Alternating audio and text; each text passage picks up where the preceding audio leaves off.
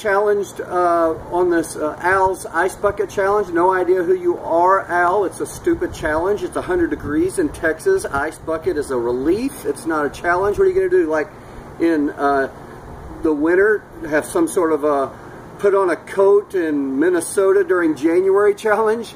Like that's a, but I'll take it. I've been challenged by my dear friends Jennifer Skinner, George W. Bush, and John Larson. And now I will challenge Bishop Desmond Tutu, Desi Tutu Awesome. I also challenge Margaret Thatcher. She is the Iron Maiden. And also Pope John Paul II, the only Pope that we've had born and raised in Jamaica. And what? Both of them? What about the bishop? All right. Let's just start from who I'm challenging next, and we'll edit that out.